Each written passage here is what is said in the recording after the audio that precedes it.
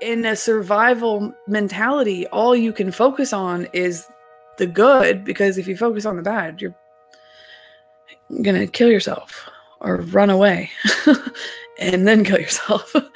So the mental like captivity, the promises of, you know, other girls would come for a little while. Some stayed for 6 months, some were there for 3 weeks, and he'd say, they're just paying into our retirement.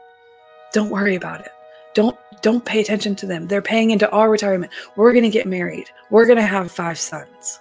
So between the promise of this future for a child that I no longer even have, because I disappeared in New York in a prostitution ring, my son was signed over to a guardian. He had me convinced I was doing what was right. And on top of that, I was being the only thing I was ever going to be. He told me every single day. He said, do you know why I love you? Because you're a dirty whore. And he reminded me every single day that that was all I would ever be. Everybody says, well, why didn't you leave? Well, I tried. People are like, well, but you were outside. You were walking on the street. There were people. Yeah.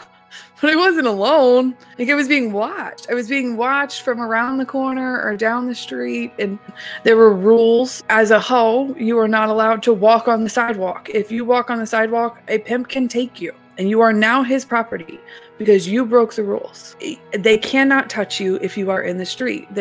It's an entirely different world. I hate it because people are like, oh, the game. But I mean, it really is. It's a giant game.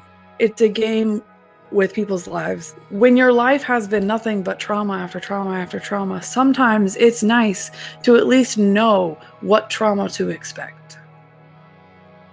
The comfortability that comes with knowing what's going to happen every day. I knew if I didn't make my minimum, I was going to get the crap beat out of me.